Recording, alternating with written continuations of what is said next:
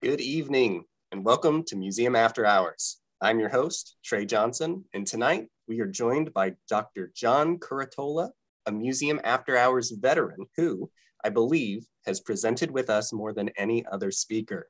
Dr. Curatola is a retired Marine Corps officer of 22 years and a history professor at the Army School of Advanced Military Studies at Fort Leavenworth. He received his doctorate from the University of Kansas in 2009 and is focused on World War II, air power, and the early Cold War. Dr. Curatola has published 2 books and is currently working on his 3rd and 4th titles.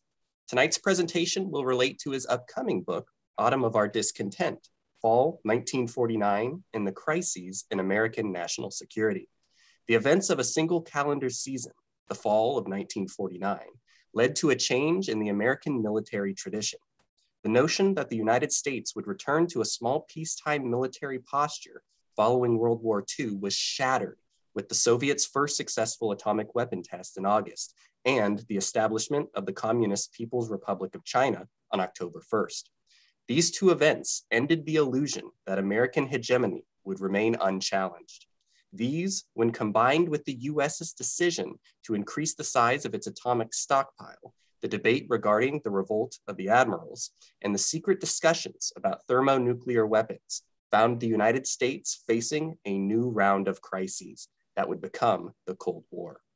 Throughout the presentation, please use the Q&A button at the bottom of your screen to pose questions as they come to you, and we'll get to as many as we can afterwards. So please join me in welcoming Dr. John Curatola. Thank you. I appreciate that. If I may see, is the technology working? Do you have the slides up? Yeah, if you would start your video for us. Okay. And do you have them? We're good? Yep, we are okay, good. Great. Hey, thank you for that introduction. And I appreciate people signing in on a Friday evening. I'm surprised you don't have anything better to do than listen to my theory on the start of NSC 68, but I appreciate your attendance today. And in that introduction, yes, I'm a Marine officer who works for the Army, who studies the Air Force. So I kind of cover the whole gamut of the American military and its history. What I want to talk about here today is how you come about building a large peacetime military that comes under the program of National Security Council Policy 68, or NSC 68 as we refer to it. How did this policy come about at a time when Harry Truman is trying to keep defense spending down to a minimum? And in the course of 1 fiscal year, the American military's budget will go from a paltry $13 billion to almost $50 billion in 1 fiscal year. And it will remain at those levels for the rest of American contemporary era. So I'm going to try to explain how this occurs. And at the end, I'll show you some of the lasting legacies of this particular season. Okay. As I said, in September 1950, the NSC 68. I think you're going to need to screen share real quick. I'm sorry? You're going to need to screen share the presentation. Okay, hold on. Let me. I think it's probably up for you, but it's not showing. Okay, hold on.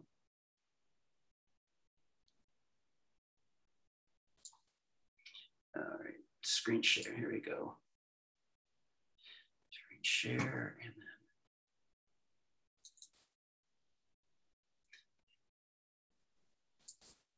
How's that? It's still not showing up. Oh, it's just taking a second. That's perfect. Awesome. Okay. I'm sorry. Thank you so much for, thank you. Okay. Okay. Gonna have to go back.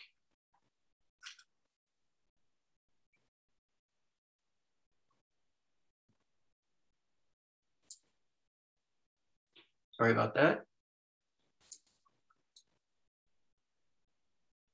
Okay.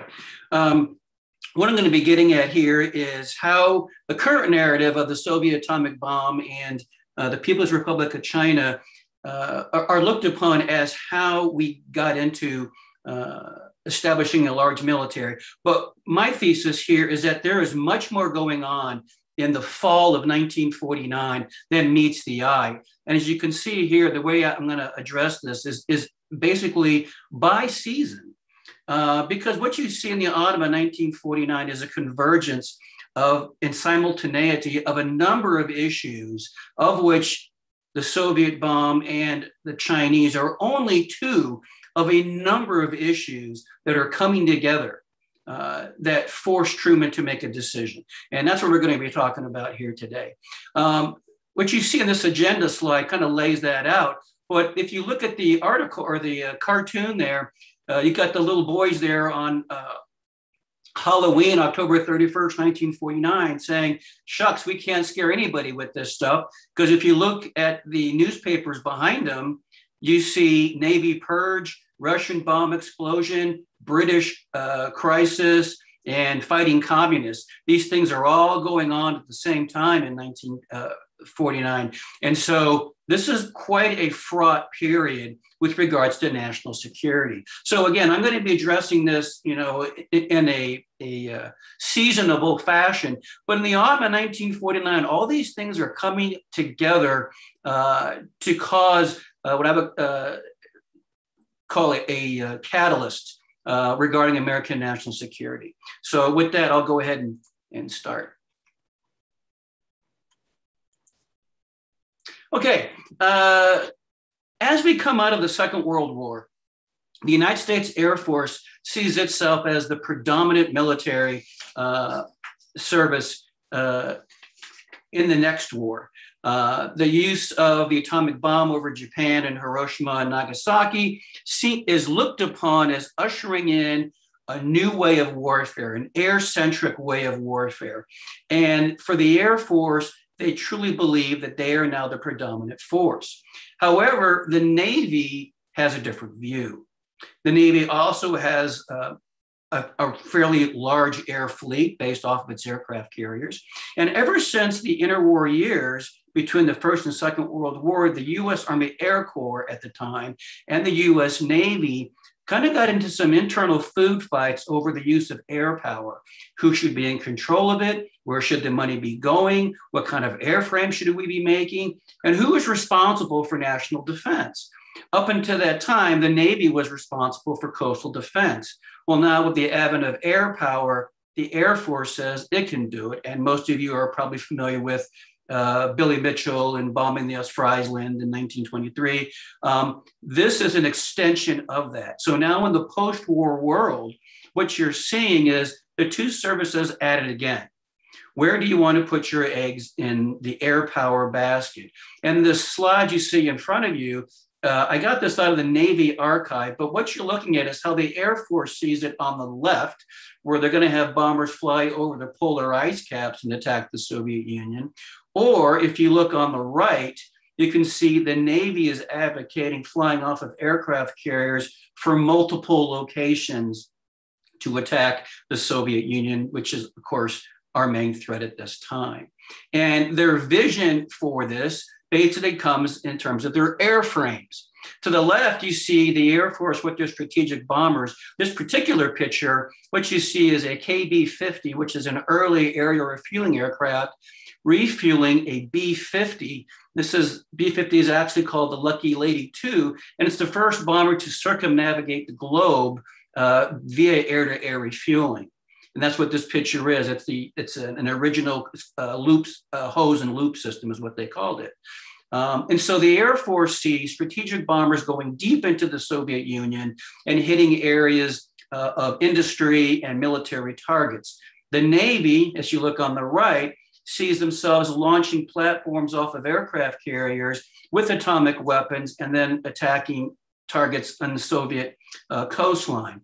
The difference that you see here is that the Air Force will say, we can go deep into Soviet territory, while your naval airframes are a little bit smaller and a little bit lighter. They can't go as deep as the Air Force can. And this really begins kind of this argument as to where do you want to put your defensive dollars regarding this new air-centric, atomic-based offensive actions. And so the fight between the two services kind of begins anew.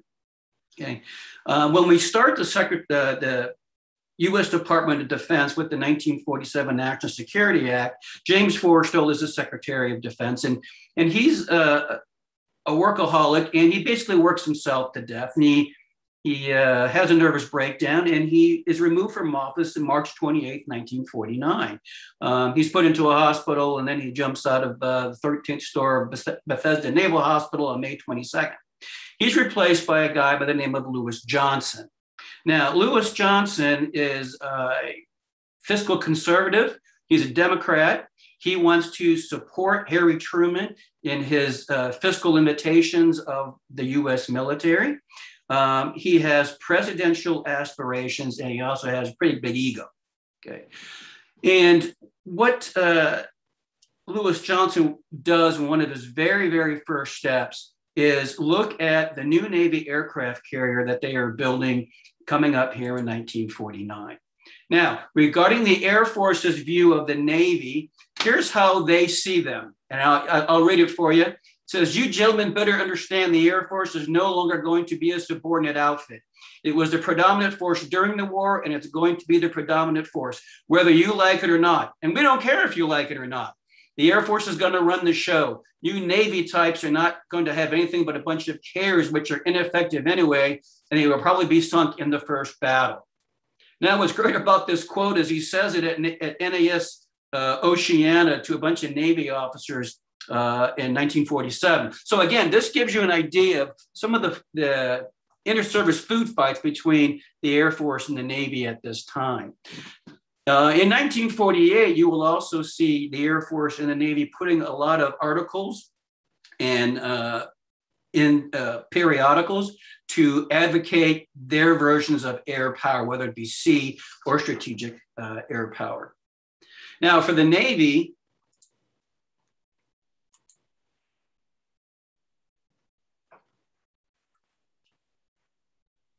I see we got a,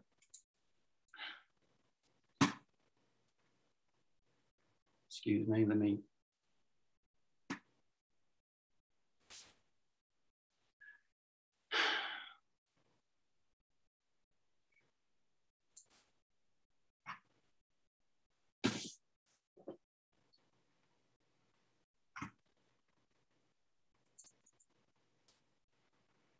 Seem to be having some web difficulty here. I apologize.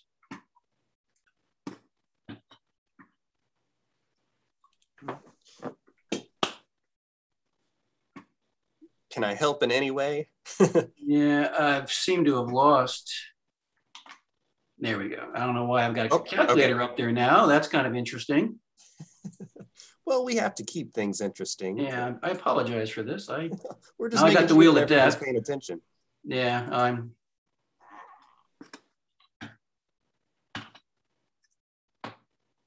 Jeez.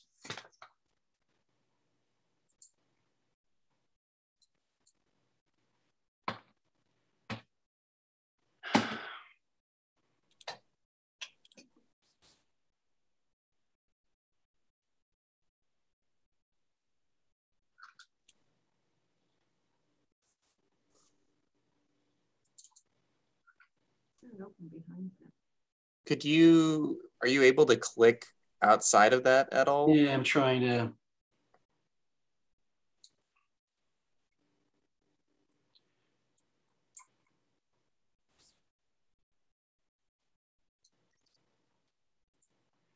All I'm getting is the wheel of death right now.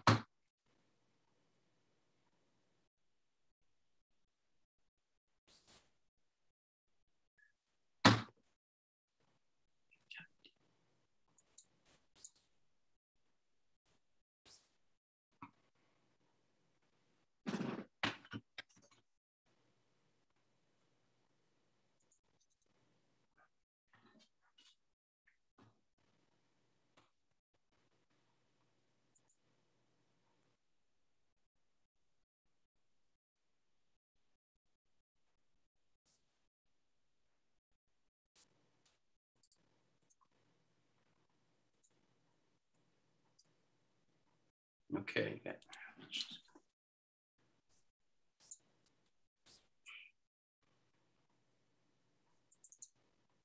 I'm going to continue to march, and if its wheel stops, I'll pick it up from there on the slides. So at any rate, in April of 1949, after Lewis Johnson takes over, he's going to review the Navy's new aircraft carrier that they put out, or that they're planning on building, in the USS United States, or CBA-58. It's a bigger, more robust aircraft carrier, capable of handling bigger aircraft and launching nuclear-armed aircraft to enemy shores. So the Navy has this idea of a mobile landing strip. However, the Air Force has this new bomber called the B-36 Peacemaker. Now, the B-36 is a legacy World War II requirement. It's got 6 engines that face backwards, 4 jet engines on the wingtip. So you have 6 turning and 4 burning is the word they used to say at the time. And it is the symbol of American nuclear air power. Not only can it fly from bases in Alaska over the polar ice cap into central Soviet Union, but it can continue on, land in Egypt, refuel, and then fly back again. At least that's the plan for it. Okay. Well, the USS United States is a big cost, and in trying to keep costs down, Lewis Johnson cancels the USS United States without telling the Secretary of the Navy, without telling the Chief of Naval Operations, Admiral Denfeld, and as a result, the Secretary of the Navy resigns as a form of protest. Truth was, he was going to retire anyway, but he still resigns out of protest. As a result, they replace the Secretary of the Navy with a gentleman named Francis Matthews, who's a Nebraska representative, whose only experience with naval power is the fact that he has a rowboat on his home, his summer home in Minnesota. So his nickname is Rowboat Matthews. He too is very interested in keeping costs down, and he's largely in support of Lewis Johnson's cancellation of the USS United States, and he will remain that way. As a result, naval aviators will feel slighted as a result of the cancellation of this new aircraft carrier. And so this is going to start some pretty nasty shenanigans between the Air Force and the Navy. Okay. While the Air Force and the Navy are still fighting over roles and missions, Secretary of Defense James Forrestal in 1948 decided he really needed somebody to do an independent study of what was going on with these new capabilities that we're building. And he starts this thing called the Weapon System Evaluation Group. And what their mission is to provide rigorous, unprejudicial, independent analysis and evaluation of present and future weapon systems under probable future combat conditions. So what he's looking for is for scientific application to be used to determine which weapon systems are going to be useful and which ones are not. Okay. Now, at this time, there are some questions about the efficacy of nuclear strategic bombardment. And in May 1949, there's a study that's head up by an Air Force general named Hubert Harmon. And it comes out, and what he says is that an atomic blitz of the current war plan that we have will have a 30 to 40% reduction in the USSR's industrial capacity, but it won't be permanent. And he says this atomic blitz will not disrupt Soviet grand strategy, nor the disruption of the Soviet Union itself. And he says it might even strengthen Soviet resolve. And we know what Soviet resolve is like, given their fighting against the Germans in the Second World War. Harmon is looked upon as a turncoat by his Air Force brethren because of his report. And so they really feel betrayed by him. However, he's asked to bury their report and he doesn't, but the report never makes it to Truman. However, with the establishment of the Weapon System Evaluation Group, you are now going to have an outside entity start to look at the Air Force plan with regards to strategic bombardment. And this is going to happen over the course of 1949 and be published in January of 1950. So this is going to occur while these other events are going on. Okay. Now, with the gentlemen that are upset given the problems with the cancellation of the USS United States, there are a couple of naval aviators who take matters into their own hands. One of these gentlemen is a guy by the name of Cedric Worth. Cedric Worth is a reservist who is a Hollywood scriptwriter who also works in the Department of Defense. He's kind of all over the place. And he feels that naval aviation's been slighted because of the cancellation. And he pays a visit up to Glenn Martin, who owns Martin Aircraft Corporation up in Baltimore. And Glenn Martin is kind of an irascible character, and he feels like he's been slighted by the Air Force for post-war aircraft contracts. And the two men start talking, and they come up with basically a laundry list of innuendos, rumors regarding Air Force procurement practices. And so what happens is Cedric Worth starts to create what's called the anonymous document. And what it is, it's a listing of 55 charges directed at the Secretary of the Air Force, Stuart Symington, Convair Corporation head Floyd Odlum, and Air Force procurement practices.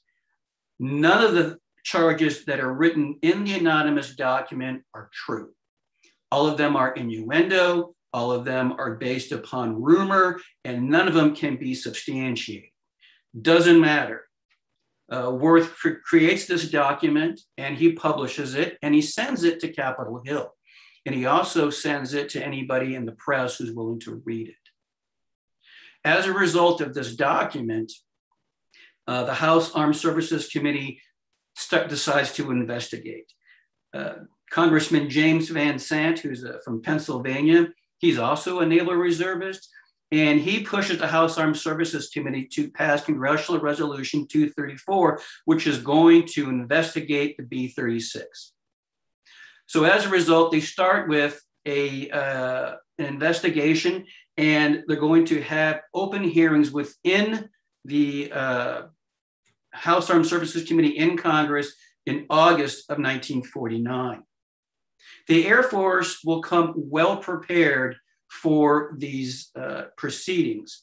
They will put together a long documented, well-documented treatise called The History of B-36 Procurement, and it will refute each and every allegation that is put in the anonymous document. When Stuart Symington testifies before the Services Committee, he will reply with each charge against him as it is not true, to every individual charge that is pointed at him. The Navy's response to these hearings is pretty tepid. It's all over the place. And because the charges aren't true, there isn't much for them to back the charges with. And so as a result, the whole case falls apart. While this is going on, the Air Force does its own investigation and finds out who wrote, or who they think wrote, the anonymous document. And Cedric Worth's name comes up. At the end of the month, as the August proceedings are coming to a close, Congressman Carl Vinson, who's the chairman of the committee, asks if there is a Mr. Cedric Worth in the room. Cedric Worth stands up and he says, "I am he," and he's asked to come give a deposition. Vinson asks him, where did you get this anonymous document from? And Cedric Worth's response is, "I wrote it." And from there, he recants everything that he wrote. He admits that he made a lot of it up. And the investigation finds, and I quote, "not one iota or scintilla of evidence to support these charges." Now, while the anonymous document has now been refuted, it still does not answer the question regarding the B-36. The capabilities of the B-36 are still an issue, and they still need to be looked at under the resolution that was passed by the Armed Services Committee. That is scheduled to take place in October of 1949.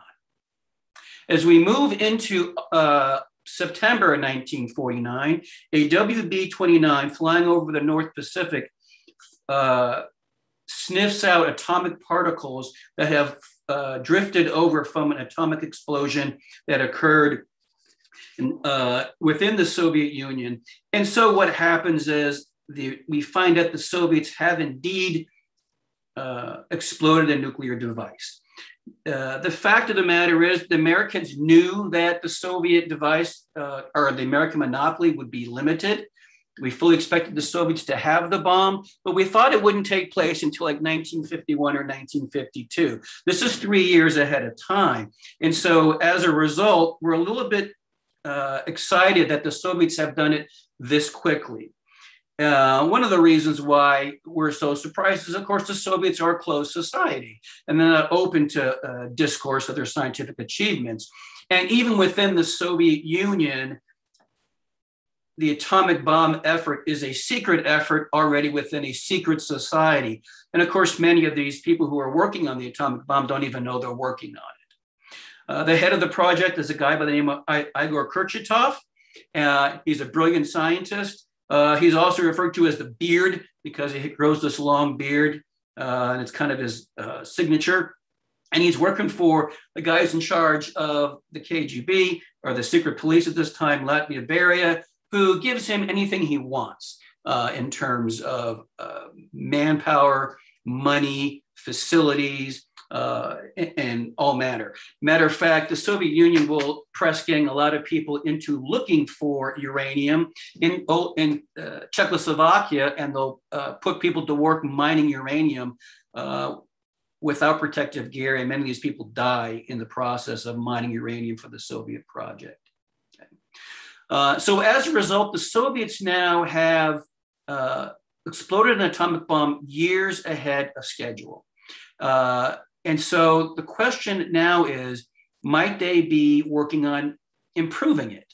Because what they did use, they copied the American Fat Man bomb, the implosion bomb that we developed at Los Alamos Scientific Laboratories, and exploded at the Trinity site. And that's what's used over Nagasaki. It's the second bomb that goes off. And so this starts the American concern over could the Soviets possibly be ahead with regard to nuclear technology?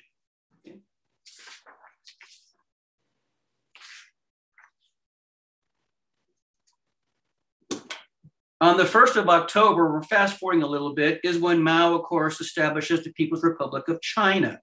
This is the formal declaration of it, and it's kind of a 1-2 punch diplomatically. You had the Soviet atomic bomb, and now we lost China, okay? The truth of the matter is, folks, China was lost years before this, okay? The Chinese Civil War began as early as 1926, and they took a break during the Second World War when the Japanese occupied parts of mainland China, and the two sides agreed to stop fighting. They really didn't, but at least they come to some kind of a truce during this time. So what happens is during the Second World War, they stopped fighting each other, and they put their efforts towards fighting the Japanese, although the Kuomintang does more of the heavy lifting than Mao's Red Army. The thing is, the Kuomintang, who are the people the Americans are supporting in this fight, problem is Chiang Kai-shek is not really an upstanding individual. He's pretty petty. He doesn't really control the entire Kuomintang army. And the Kuomintang army, quite frankly, is full of grafters. They are skimming off the top. And actually, they're pretty harsh with the Chinese peasants. Whereas Mao and company is a little bit different with the Chinese peasants. He mobilizes them. He teams up with them. And this is the single largest demographic in the world, the Chinese peasant. And so he mobilizes them, cultivates them during the war and then after the war. And what happens is the US State Department, who was there in China, sees what's going on. They see the writing on the wall that Mao is going to win this fight. The problem is the Republicans and the conservatives in the United States at this time are pushing for more support for the Kuomintang. However, even after George Marshall goes to China in 1946 and tries to reason with Chiang Kai-shek and tries to give him counsel, they don't listen. And as a result, Chiang Kai-shek is continuing his offensives against the Red Army, and he's losing. because Mao has such good mobilization in the countryside. The Kuomintang control the cities, Mao controls the country, and he's controlling more and more of the population. So the American Department of State is seeing the writing on the wall.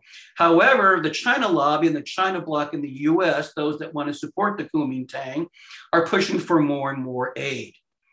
The problem is Harry Truman knows that the Kuomintang are grafters, and he even says that they're the world's rottenest grifters and crooks, and pouring any more aid into the Chinese is like pouring sand into a rat hole.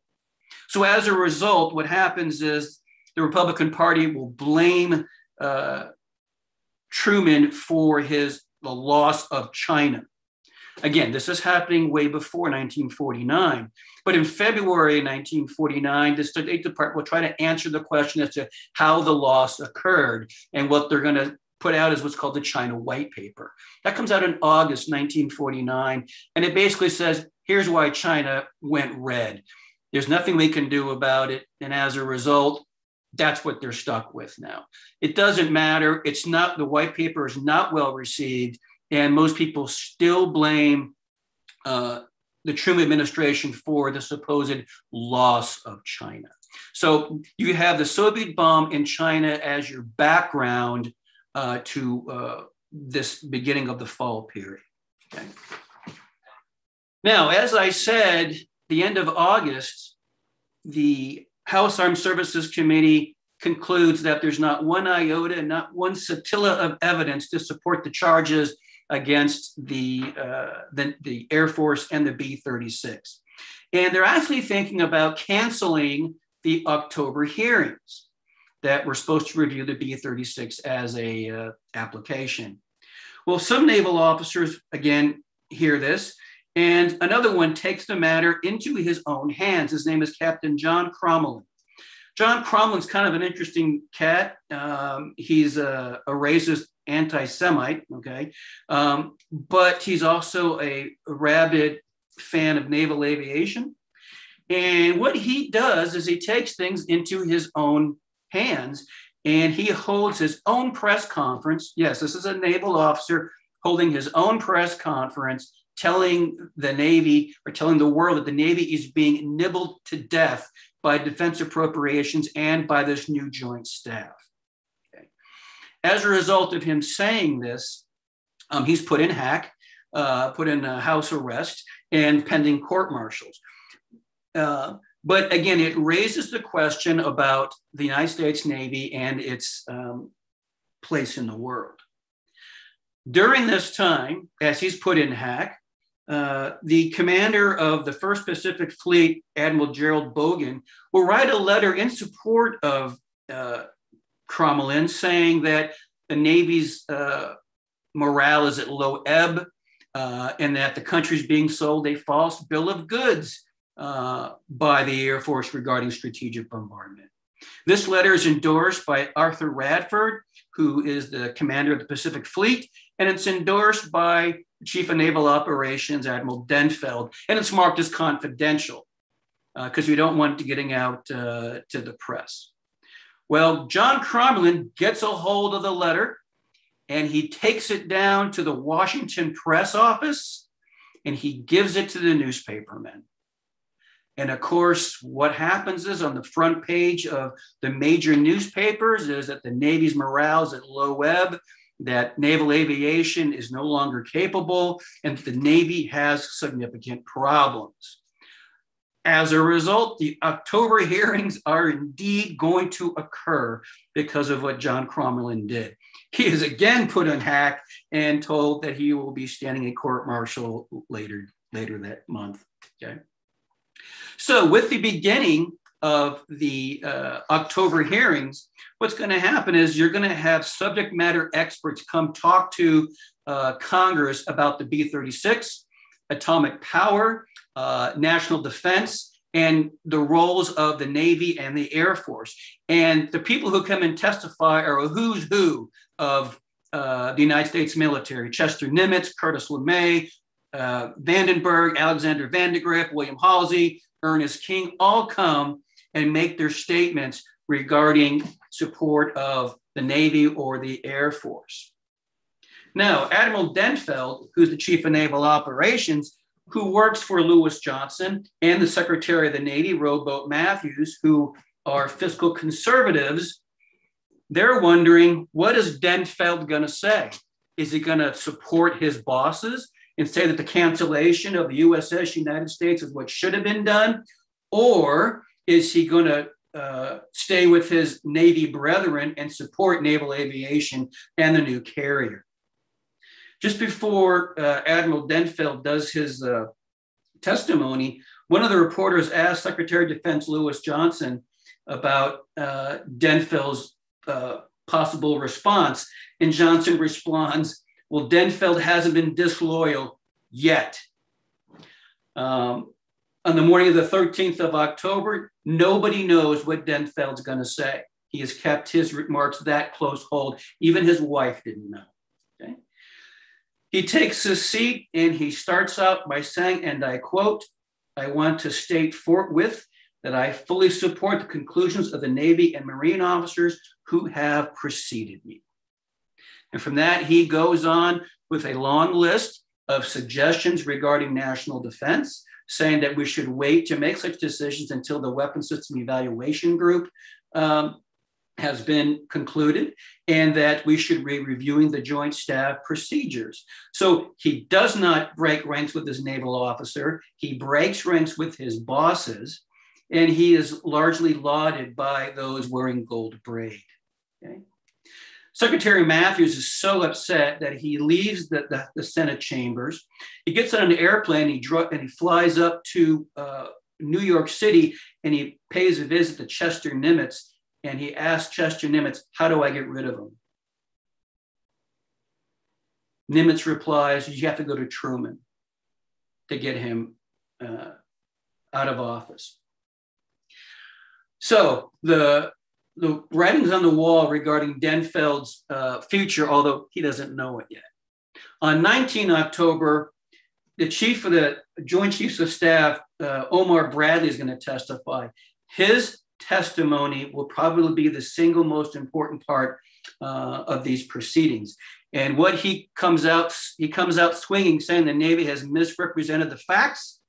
He defends strategic bombardment. He talks to the fact that each service gets its fair share of the budgetary pie. And then he goes after naval officers, saying that if they have low morale within their ranks, it reflects the troops' confidence in their own leadership. Then he goes after Admiral Denfeld. Denfeld is kind of unusual in the fact he's the only service chief who did not have a combat command in the Second World War. All the other services did. And so what Omar Bradley says is, I am not associated with Admiral Denfeld's combat record during the war. And actually says this as kind of a personal slight.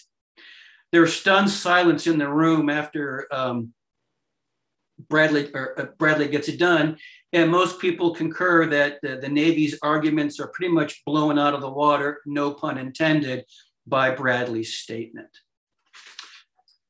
So as a result, the House Armed Services Committee doesn't necessarily make any conclusions. It doesn't reverse the USS United States decision. It doesn't say one service's approach is better than any others, and it doesn't provide any real clear path regarding national security focus, okay? But what does happen is that Admiral Denfeld is fired. He's told about it over the radio. Nobody contacts him personally, and a number of naval officers are put into exile as a result. A new chief of naval operations, Admiral Forrest Sherman, is sworn in the beginning of November. And when he's asked about the USS United States in the current row, he just replies, I'll have more once I know more about the job. So he doesn't have much to say about it. Now, while that is all going on, folks, we're not done yet. Remember, the Soviet Union now has the atomic bomb. Okay, we got that. Well, in 1946, there's a conference at the Los Alamos Scientific Lab over the idea of fusion, not fission, but fusion. And what happens with fusion, and I am not a physicist, nor do I pretend to be one, but instead of breaking apart atoms, you join the hydrogen, two atoms together, and you get a response out of it, an even bigger requirement, or even bigger explosion. Fat Man and Little Boy are about 20 kilotons worth of explosive power. A fusion-based weapon will have about 1 megaton worth of power, 10 times the amount that you have. And the concern here now is the Soviets are so far ahead with fission. Are they ahead with fusion? This is a concern. Okay? Also, at the same time, the American stockpile, it's not that big, and the Department of Defense is asking for more weapons, more atomic warheads. And so what happens is Truman asked for a study in July of 1949, and he gets, of course, an answer in October saying we need to increase the stockpile. He doesn't have a problem increasing the stockpile, but the question before him now is, should we start looking at thermonuclear applications? Should we develop a fusion-based bomb, because the Soviets might be doing this already? Given this question over the morality of building a fusion-based bomb, they pulled together some of the old brains from the Manhattan Project, J. Robert Oppenheimer, Enrico Fermi, and Isidore Rabi, and they asked him to review this. And they're part of what's called the General Advisory Committee to the Atomic Energy Commission. And they come to the conclusion that we should not build this thing, that it is a moral imperative not to do this. Okay? However, there are others at the Los Alamos lab and the Military Liaison Committee and within the Atomic Energy Committee who are pushing for the development of hydrogen weapons. One of the most important people about this, pushing this, is the head of the Joint Committee on Atomic Energy, Senator Brian McMahon, and he is all for it. Also within the Atomic Energy Commission, Lewis Strauss is all for it. However, the chair of the Atomic Energy Commission, David Lilienthal, is not. He thinks the discussion over the development of thermonuclear weapons is pretty discouraging. Okay. So as a result, you have two sides of the coin here. You have the Joint Committee on Atomic Energy pushing for it, but Atomic Energy Commission members who don't want to have this thing happen. And as a result, Truman's stuck in the middle. And so what happens is Truman wants to get some input from the various entities, the Joint Committee on Atomic Energy and the Atomic Energy Commission. David Lilienthal goes to visit Harry Truman on the 21st of November, and they're talking about his resignation. Lilienthal's resigning as the chair. And he wants to get the Atomic Energy Commission's position to the president before the Joint Committee gets their paper in there. And what Lilienthal tells him is, he says to the president, I want you to get you the AEC position before the Joint Committee on Atomic Energy Commission tries to blitz the White House. And Truman's response is, I don't blitz easily. So given this two-sided issue, Harry Truman put together what's called the Z Committee. That's what they call it. It's made of the Secretary of Defense, Lewis Johnson, Secretary of State, Dean Acheson, and the Atomic Energy Commission Chairman, David Lilienthal. They only really meet once on the 22nd of December, and they come to no consensus, and Johnson just argues with Lilienthal for about 3 hours, and that's what comes of it. However, there's a new head of plans and policy at State Department by the name of Paul Nietzsche. He, of course, replaces his predecessor, Kennan, and is more aggressive and more firm in his belief in defending American national sovereignty and an offensive stance. So in December of 1949, the Z Committee meets, and as a result of their lack of consensus, Nietzsche puts together a 3-element proposal for how to go forward given the thermonuclear question. Now, In January 1950, the Weapons System Evaluation Group 1 results come out. And basically what it says is that the off-tackle plan that they study, the US Air Force is going to hit 26 Soviet cities with 220 atomic weapons, with 72 planned reattacks on 104 urban centers. And the evaluation says that 80% of the Air Force bombers will indeed hit their targets. Seems pretty good. However, the overall loss rate for the Air Force would be between 41 and 55%. You're going to lose half of your air fleet. This is far in excess of what the bomber losses were during the early days of the combined bomber offensive over Europe in the Second World War. Those loss rates were around 10% per mission. We're going to lose almost half of them during this. They also see no appreciable gain with the capabilities of the B-36, and they find a number of logistical shortfalls in the Air Force's structure in terms of refueling and runways and maintenance personnel and those kinds of things. And as a result, the WSG report says, doesn't say it won't work. It doesn't get any definitive conclusions. It just points out some shortfalls and some factors to consider with regard to strategic bombardment. Now, when Lewis Johnson and Harry Truman get this briefing from the Weapons System Evaluation Group, Secretary of Defense Lewis Johnson turns to Harry Truman and he says, "There, I told you they said the B-36 was a good plane." And Truman responds, "No, damn it, they said just the opposite." So again, you have this kind of ambiguity that's going on with regard to national defense and where should we be putting our defense dollars. Okay. Now, this argument over the super is classified. However, in January 1950, it starts to leak out that there's an issue going on over what they call the super bomb. That's how they refer to it. And what happens is, as this leaks out, it's making Harry Truman have to make a decision.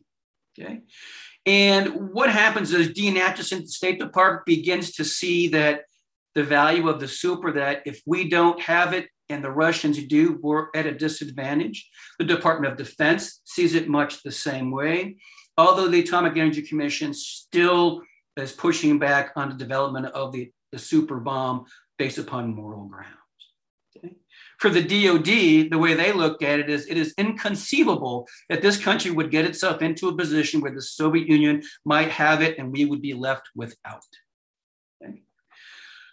On January 31st, the Z Committee meets across the street from the White House, and they come to the conclusion that the president should direct the Atomic Energy Commission to proceed with the technical feasibility of thermonuclear weapons, that we should indicate publicly to determine the feasibility of thermonuclear weapons, that we tell people we're doing this, and that the Secretary of State and the Secretary of Defense should undertake a re-examination of our objectives in war and peace. That, folks, is what gives you NSC 68. That third part of that agenda is what sets forth the movement toward developing this new national outlook. They head to the president's office by noon, and they get in the Oval Office at 12:35, and Acheson hands Truman the letter of recommendation. AEC Chair David Lilienthal tries to interject, to explain, to provide some further context, and Truman cuts him off. And Truman's response is, "Can the Russians do it?" They all nod in the affirmative, and Truman says, "Then we have no other choice, we'll go ahead." The meeting lasts 7 minutes. As a result of that meeting, you are now going to start building or looking into the feasibility of thermonuclear weapons, which of course we know is feasible now. And we will start doing a wholesale review of national military strategy. The very next month, Klaus Fuchs's espionage in the Manhattan Project becomes public knowledge. Fuchs was also at the 1946 fusion conference that was at the Los Alamos labs. That adds more fuel to the fire that maybe the Soviets could be possibly ahead of us. And the Military Liaison Committee comes to the conclusion that the Russians' knowledge is equal to ours. They have kept pace with us, and they may already have super bombs in production. None of that is true. But in February 1950, we can't refute those things. Also in February 1950, some of you might remember, a senator by the name of Joe McCarthy is going to say that he has a list of known communists in the federal government. Okay. Of course, we all know Machine Gun Joe doesn't have any list of known communists, but it makes for good press. This is the start of that Red Scare. Now, let's go back just a second to talk about the fall of the Kuomintang. That is when the State Department starts to be charged with having Soviet sympathizers in it, and that there are pro-communist elements within the State Department that are siding with Mao. This carries over to Joe McCarthy, and the Red Scare begins in earnest, as we have now heard about. By April of 1950, the first draft of NSC 68 goes to Harry Truman, and it sits on his desk for months because it's going to recommend this huge increase in money. It doesn't give a figure, but we know it's going to cost a lot to stand up a large standing military to deter the Soviet Union. And it sits on his desk and a number of desks for months. And then in June of 1950, North Korea invades South Korea. That certainly removes any lasting doubt at the time regarding communist intention. Now, we know now that it was really more of a local fight, but in 1950, the United States doesn't see the war that way. By August of 1950, Truman will approve NSC 68, and of course, the defense budget will go up exponentially over the next few years. As a lasting legacy, what will happen is the American budget will stay around $400 billion. That's adjusted for inflation in years starting then and to the contemporary era.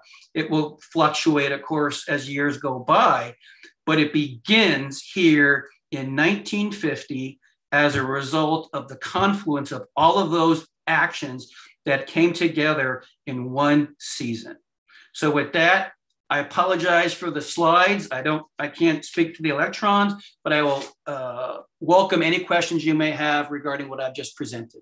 And again, I apologize for the slides.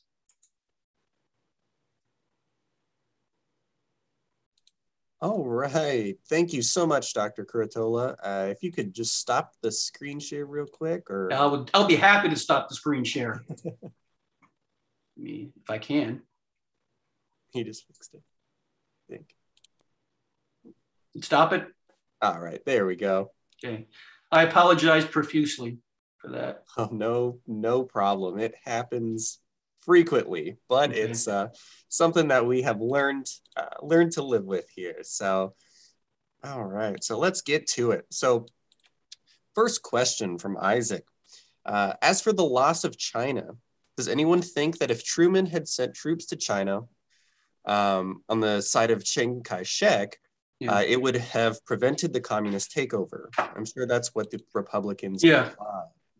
Yeah, a couple of things to answer that question. One, Truman is not, and nobody in the United States is interested in getting a land war in Asia. One of the classic blunders, if you watch Princess Bride, right? We all know that. Of course. Of course. Nobody wants that. And even sending troops to Korea is problematic for Truman. So nobody wants to get involved in China. We're giving them money. And of course, you got to remember, we're just coming out of the Second World War. Peacetime prosperity is the priority for the Truman administration. And had we sent troops there, it wouldn't have mattered. It would have been a waste of time and effort because Mao, as I mentioned, has now mobilized the single biggest demographic in the world, the Chinese peasant. And he has leveraged that power. And you have throngs of Kuomintang soldiers laying down their weapons and joining the communists. Because the Kuomintang has basically, they're their own worst enemies. They are the ones who have been siphoning money off, treating the peasants poorly, not really fighting for the country, but fighting for themselves. And so that really is not an option. There are some people who will bring it up, but Truman never considers it. And think about during the Korean War, the Chinese thought we were going to go past the Yalu, take a left hook, and come down into Beijing.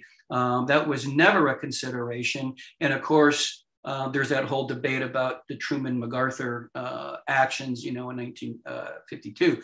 But no, I'm of the belief that that would have been more wasted time. And they even have a discussion after the PRC is established. A week later at the State Department, they ask, well, should we be sending troops to Formosa, to defend as the PRC, as the Kuomintang go to Formosa? Should we defend that? Should we put a line in the sand and send troops? And they come with the resounding response, no. This is what the Chinese people have chosen. This is the path that they want. Who are we to go in and change it? And that is actually a discussion that occurs in August of 49. Thank you. And thanks for the question, Isaac. Ronald, who's always tuning in here. Dr. Curatola, I hope this question is not too far off topic tonight. Were the Rosenbergs really guilty of giving nuclear secrets to the Russians? Yeah, they're part of it. And they deserve what they got from what I have seen. Klaus Fuchs, what's interesting in the research of this book, and I didn't go into it today because there's so much going on. The Soviets know where atomic research is being done within the United States, and they target those labs, Princeton and Los Alamos and a number of Berkeley and these places. They will send people there on purpose to embed themselves. And what's interesting is that when the Soviets when they steal this stuff, it goes to Beria and it goes to Igor Kurchatov, and he holds on to it. He doesn't disseminate it. And so what happens is when they come up with certain problems in their own bomb development, he goes into his file and goes, oh, well, try this. Oh, well, why don't you look at this? And they're like, wow, this guy's a genius. It's because he's got this research. And this is why many Soviet scientists believe that this is a Soviet project and this is a Soviet design and that we did it ourselves. And it's not. It is a copycat of Fat Man. And as a matter of fact, there are some Soviet scientists who say we can design this and we can make our own. And they are told by Beria, no, you won't. You will build it the same way the Americans built it because we know it works. And we can't afford not to have it work. Some of the proposed Soviet design, the one that they put, is actually smaller and weighs less, and it does work. But they were told to build the exact copy of the American bomb, and they do. Well, that's fascinating. Excellent answer. Let's see. So here's a question that I think we were all kind of thinking when we heard the title of this talk. Can you draw any parallels between the autumn of 1949 and now? Yeah, I figured I was going to get that question today. Yeah, and I was on the treadmill today, and I was thinking long and hard about, what are these parallels here? What I would argue, and this is my opinion, it is not the School of Advanced Military Studies, U.S. Army, and those kinds of things. I think what we're seeing is somewhat of a return of the Cold War. Russian or Soviet, I don't care. I think they're the same mindset. And I'm not defending Russia or the Soviet Union at all. So please don't think that. But the Soviets are very concerned about democracies on their border, Western influence on their border, for good reason. When you consider Napoleon, First World War, Second World War, and what has occurred on those frontiers in relatively recent history. And so they are fearful of the West. And so I don't advocate what they're doing, but I see that this is part of their defensive posture to have these buffer states there. And so I think we're seeing a return, what is old is new again kind of thing, with regard to what's going on in Ukraine. And I also think, and again, this is an opinion, and you can feel free to disagree with me, Putin is an ex-KGB officer who wants to make Russia great again, if I can use that term. And he's trying to make the Russian bear resurgent. And so I think those parallels are there as we see the Soviet Union back in the days trying to buffer itself against the West. And I think we're seeing much of the same as you have the democracies in the Baltic states and Poland and these other countries that used to be, Eastern Bloc are now Western Bloc, if I can use that term. Does that help provide context? Absolutely. Yeah, thanks for answering it. I know it can be difficult to.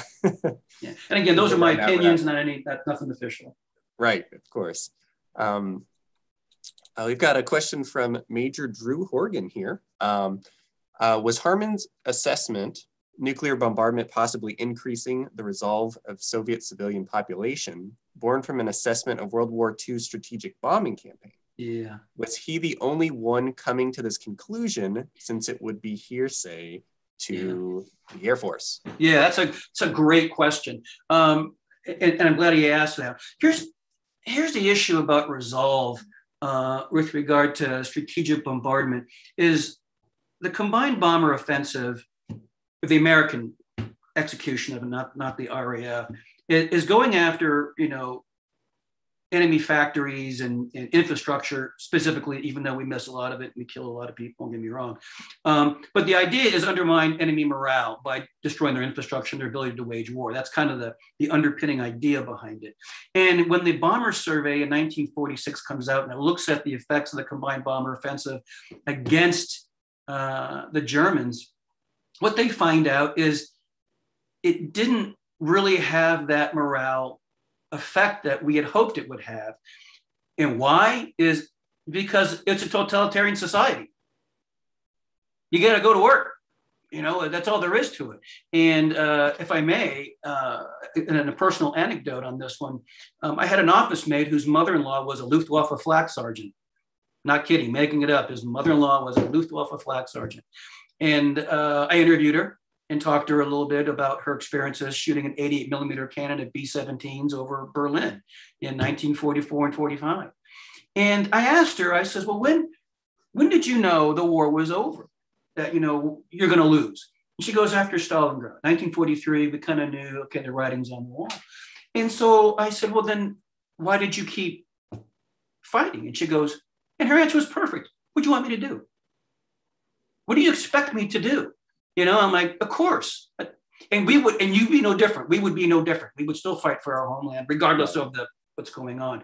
So to take this forward, there is still that element within the Air Force at this time that morale can be affected.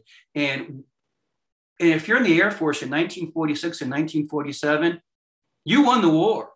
Right when my slides with Kaflooey, you had that quote, about the Air Force saying, hey, we're in charge now. And so this idea of morale is still an underpinning theme for Air Force strategic bombardment.